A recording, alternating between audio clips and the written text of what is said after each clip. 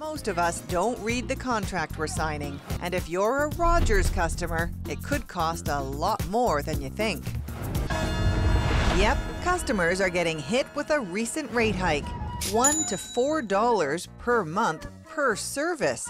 So, if you get phone, TV, and internet with Rogers, you could be paying up to $96 more a year. Normally when you sign a contract, you pay a fee over the course of the contract. When Barry complains, Rogers says take a closer look at a key clause in its terms of service. And there it is. We may change at any time any charges, features, content, functionality, structure, or any other aspects of the services.